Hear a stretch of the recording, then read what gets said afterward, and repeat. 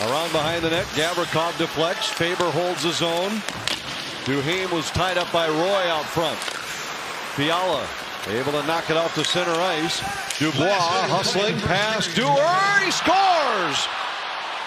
Pierre-Luc Dubois with a strong play, able to hold off Connor Dewar and beat Marc-Andre Fleury. It's 3-2 Los Angeles. Scored his first goal the other night against Winnipeg. A homecoming of sorts here for Pierre-Luc Dubois. Just a loose puck. Beats him to the front of the puck and just redirects it a little bit. Looked like it changed directions right in front of Marc-Andre Fleury. And that one eludes. 3-2 Los Angeles as we go back and forth here in St. Paul.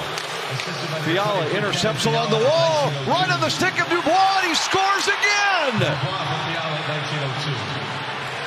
Pierre-Luc Dubois with 2 goals. They come just 8 seconds apart.